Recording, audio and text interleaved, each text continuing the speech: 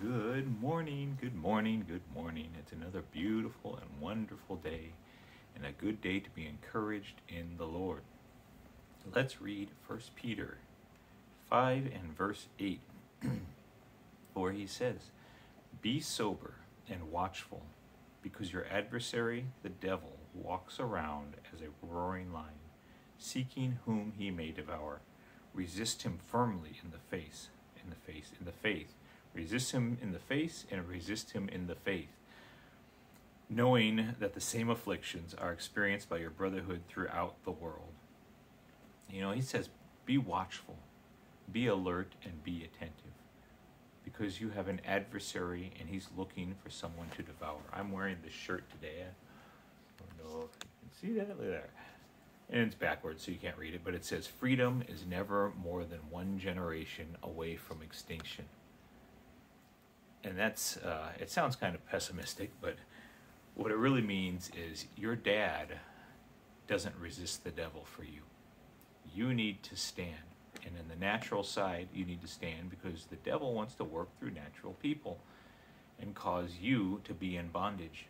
And he wants to work through spiritual principles and cause you to be in bondage. Which sparked my thinking about this. It was last night, actually.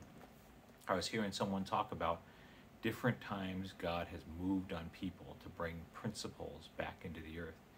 And one of them was of holiness. And they talked about a time, I think this was the Victorian era, where moral depravity was around, and how they would give their kids alcohol just to get them to shut up. They basically get their little kids drunk so that they could set them aside.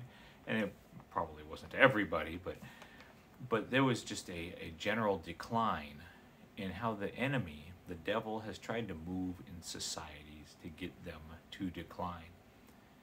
There's a scripture in Proverbs that says, "A little sleep, a little slumber, a little folding of the hands to rest, so shall your poverty come on you like a robber, and your want like an armed man."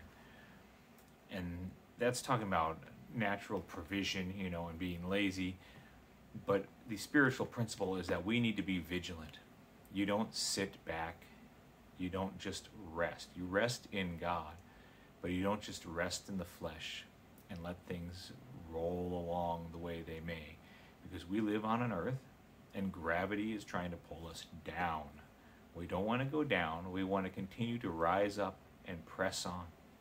So I'm encouraging you and encouraging myself today and encouraging us as a society, always press on.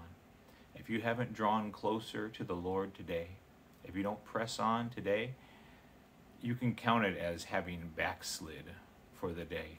Press on every day. Consider every day an opportunity to know more of God and an opportunity to walk more in His ways, to be just like the loving Father. Amen. Be blessed.